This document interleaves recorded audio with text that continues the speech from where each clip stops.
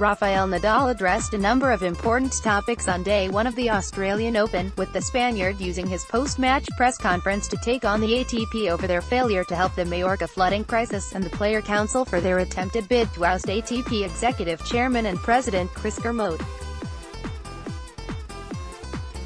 But it was his reaction to catching a reporter fast asleep in his press conference that triggered the biggest reaction, namely from Nadal himself.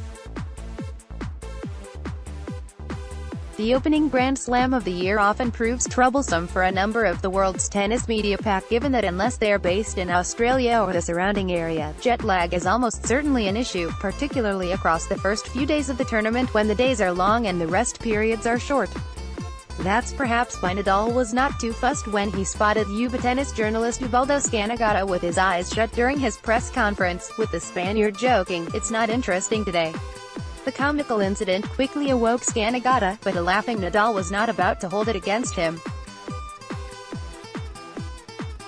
Created with sketch. Andy Murray refused to go down without a fight against Roberto Bautista Agut. But Brit dropped the first set after being broken late on. Britain's Dan Evans reacts during his victory over Japan's Tatsuma Ito. Katie Boulter celebrates her victory over Ekaterina Makarova in the Australian Open first round. Ekaterina Makarova is one of the most experienced players on the tour but was beaten by Boulter. Britain's Heather Watson reacts after her defeat against Petra Martic. Watson was distraught at her early exit. Maria Sharapova of Russia shakes hands with Harriet Dart of Great Britain after a 6-0 victory.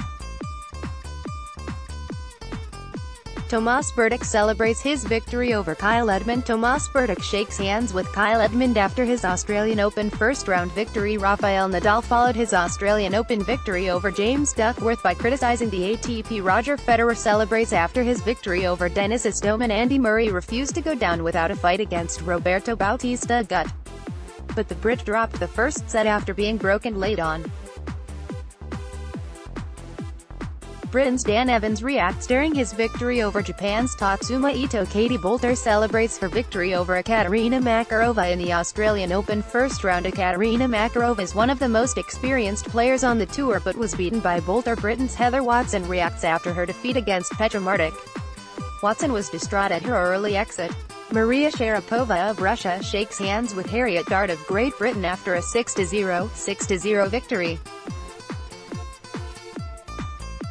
Tomas Berdych celebrates his victory over Kyle Edmund. Tomas Berdych shakes hands with Kyle Edmund after his Australian Open first-round victory. Rafael Nadal followed his Australian Open victory over James Duckworth by criticising the ATP. Roger Federer celebrates after his victory over Denis Istomin. "I know, you were closing your eyes to be more focused on what I was saying," Nadal added. Nadal made a comfortable start to his Australian Open campaign as he looks to clinch an 18th career Grand Slam, though the number 2 seed is bidding for just his second Melbourne crown.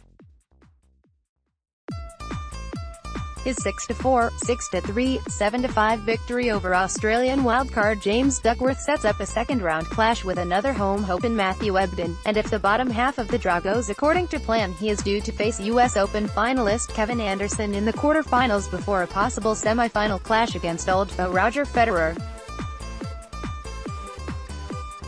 Keep up to date with all the latest transfer news, rumors and done deals throughout the January window.